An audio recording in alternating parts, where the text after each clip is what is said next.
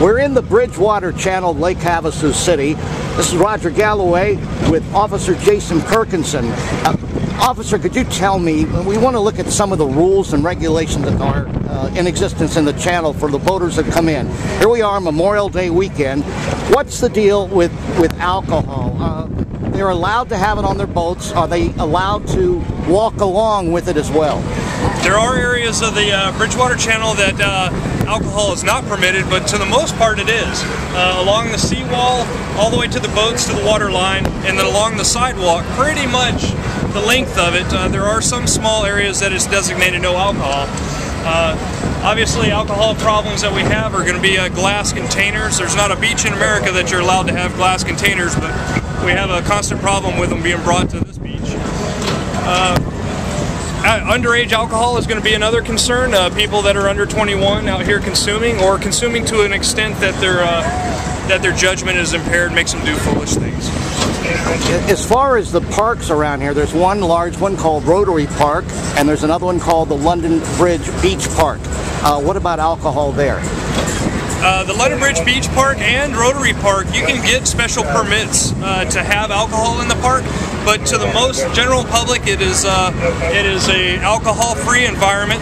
However, those boundaries do border against the lake, so there's a misconception sometimes that the parks are free to alcohol since you can have it on your boat and on some of the beaches.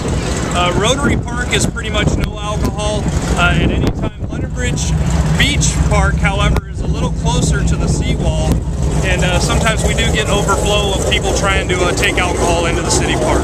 It's Memorial Day weekend, of course. It's a very, very busy atmosphere here. I mean, boats are all over the channel in both directions. It's a pretty liberal atmosphere in general. What is the law regarding the young women, especially, who decide they want to wear pasties? Is that legal or not? Yes, pasties are legal in the state of Arizona.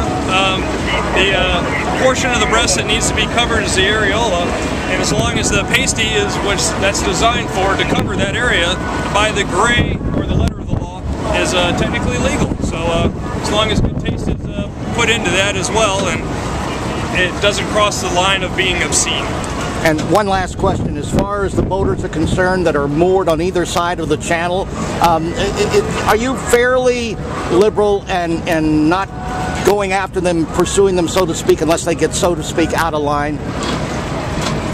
Well, as busy as it is right now, you really have to weigh what we're trying to accomplish versus the letter or technicality of the law. Safety is going to be our number one concern, and if we can get somebody to comply without taking an enforcement action on them by having them sit down in the front of the driver on the boat, or no bow riding, things to that nature. If we can get compliance real quickly by talking to them and move on to the next possible problem, as long as they're conforming with safety, then we try not to. But there's going to be always those ones that feel like the rules don't apply to them, and we'll continue to do it despite those conversations. And in those incidents, an enforcement action is normally the proper tool to use.